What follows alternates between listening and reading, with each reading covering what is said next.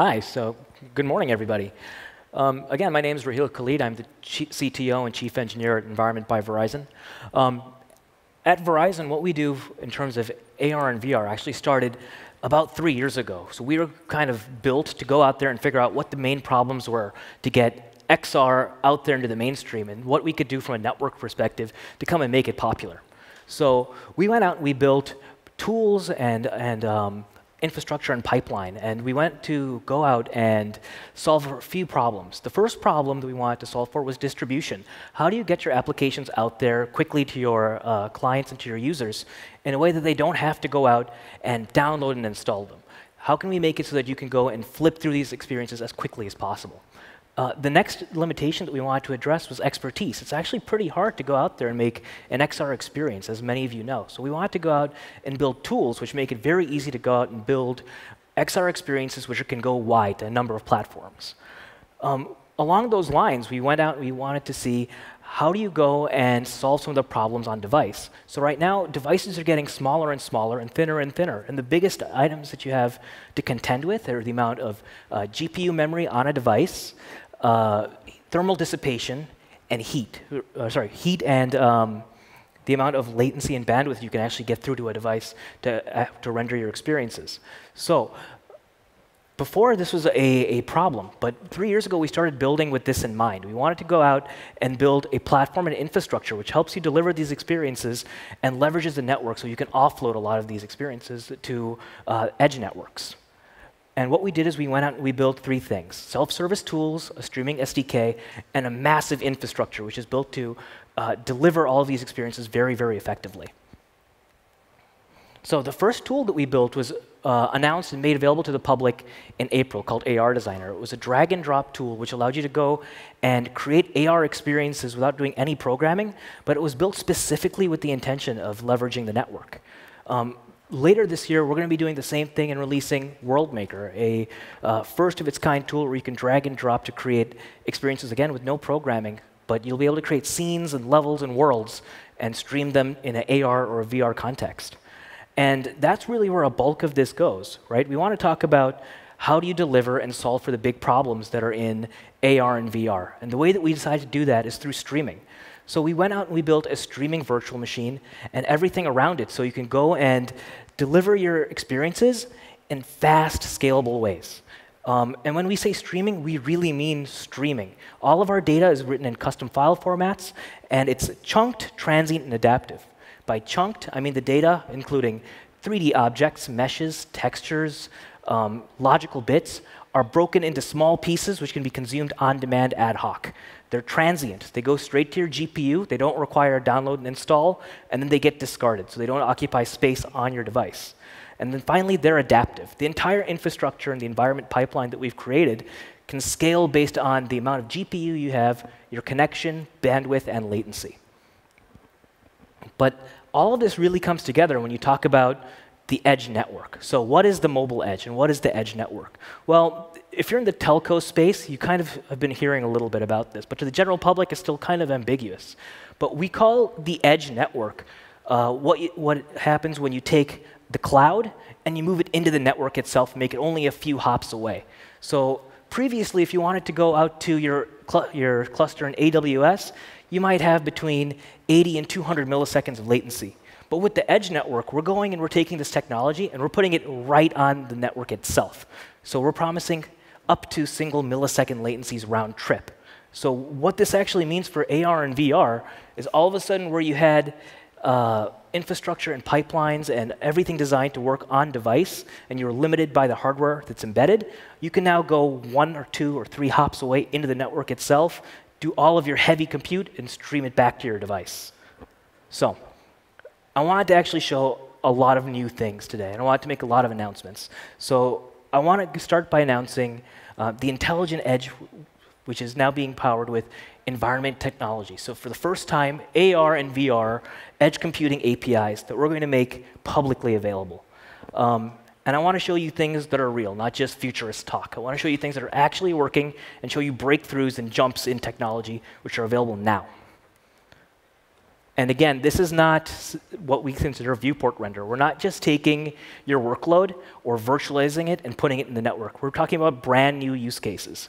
These are things that are not your virtual session with a video stream coming down and inputs going up. This is actual split workloads.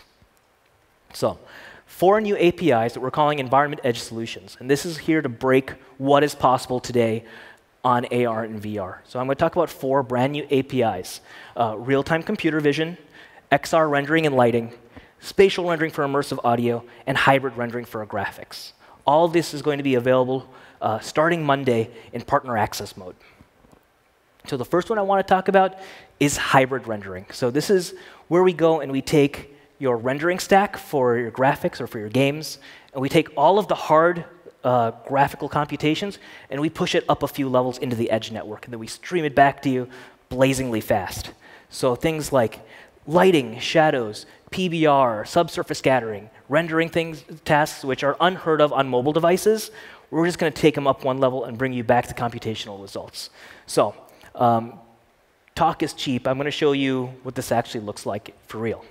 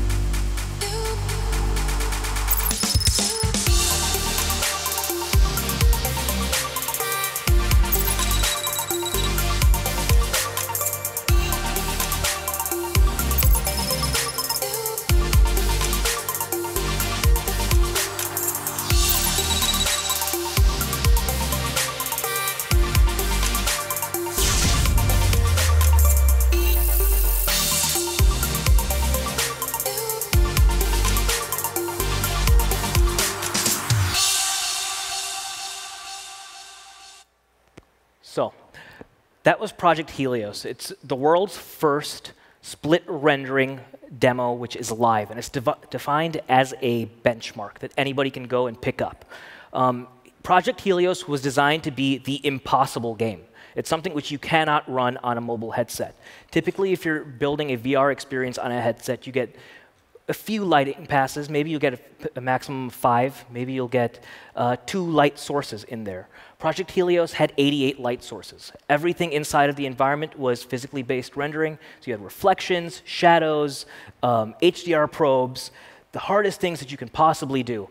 It was a straight shot trench run, meaning something you don't do in a game is you put all of your assets in a straight shot so you can see everything, have lights bouncing everywhere, and then move through it at 1,000 feet per second and try to shoot enemies. That is a graphical overload. If you ran this on a device without edge compute, it would run it between 1 and 3 frames per second.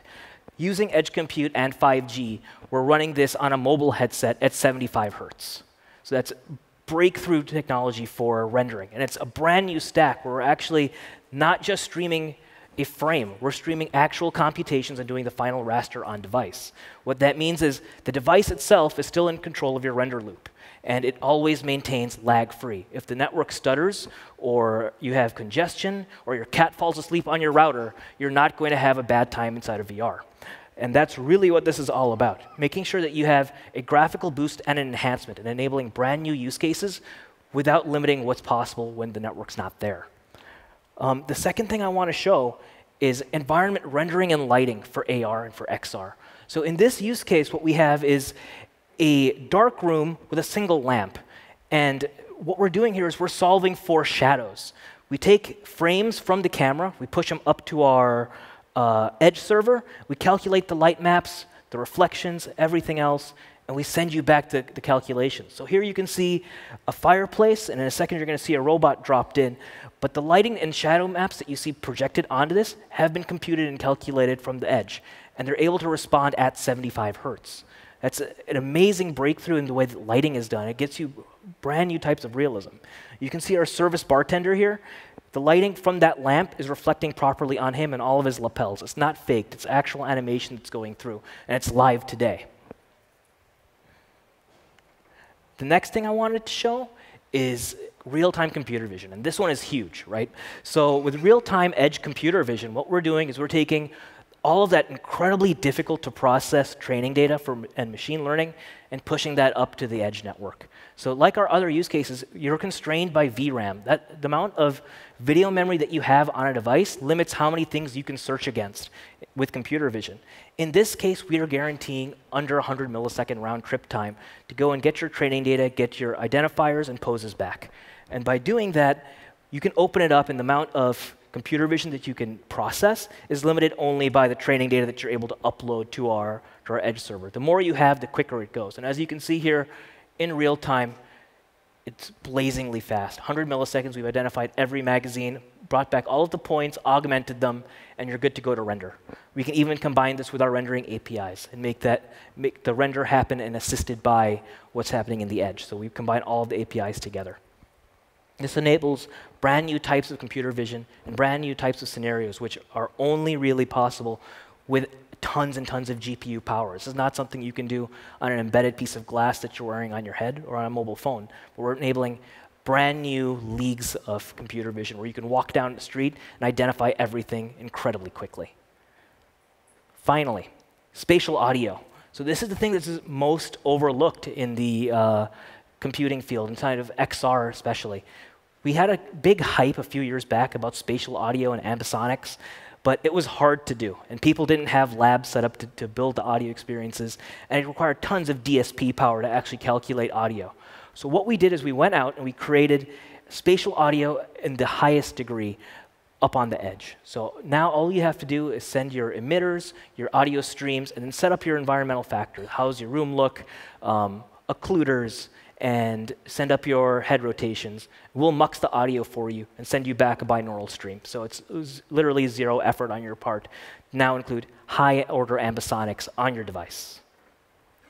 So 4 brand new use cases and 4 brand new APIs that are available today running off the edge, available to all of our partners who are looking to use this. We're looking to onboard as many platforms as possible. So if you think your platform or your app can use something like this, absolutely come check us out at the Envrmnt booth or drop us a line. So I hope I kind of enlightened you to brand new possibilities of what's possible, and I hope this really brings your apps to the cutting edge. Thanks.